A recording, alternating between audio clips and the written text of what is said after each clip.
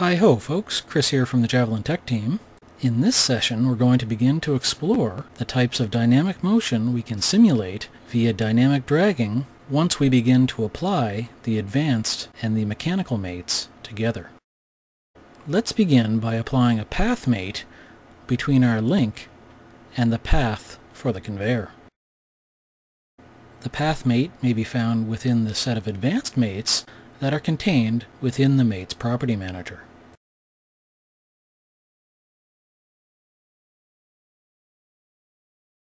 We're going to first choose the path to follow by using the Selection Manager.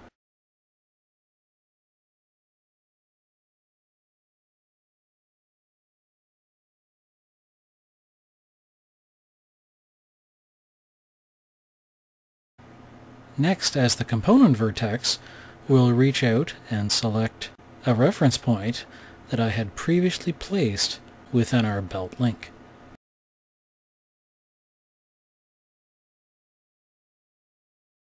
We'll follow that first mate up with a second path mate relating the reference point within our belt link back to the conveyor path.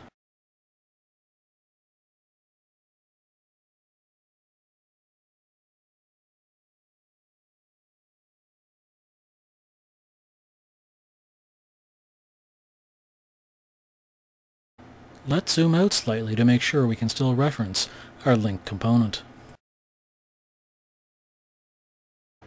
With the path mates complete, we're going to use the parallel mate to ensure that our link isn't able to twist around the path as it moves along the conveyor.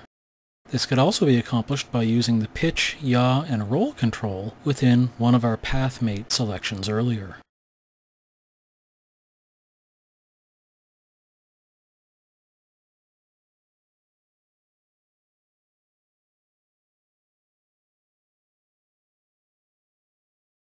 We can now test the link's motion by way of dynamic dragging directly on the link.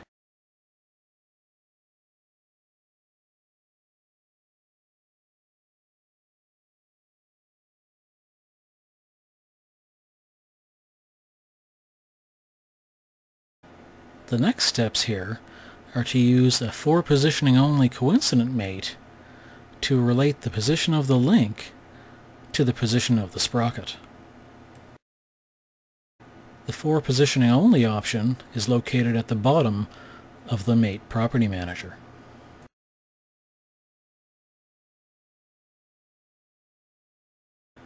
Once that's checked off, I'll go ahead and use a point along the path that I have available and the center of one of my link's holes.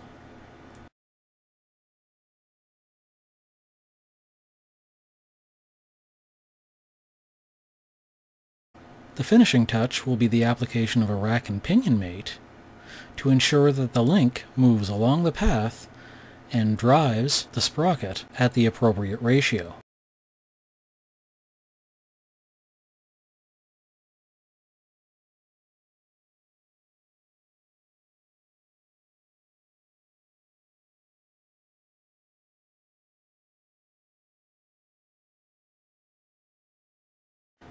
The unexpected portion of this combination comes when we realize that the rack and pinion mate will not only travel along a straight line, but it will continue to drive the sprocket as the link follows the conveyor path, changing its orientation as it follows each entity around the conveyor loop. I do hope these few mate-related tips have been helpful, and we'll see you again here next time on the Javelin blog.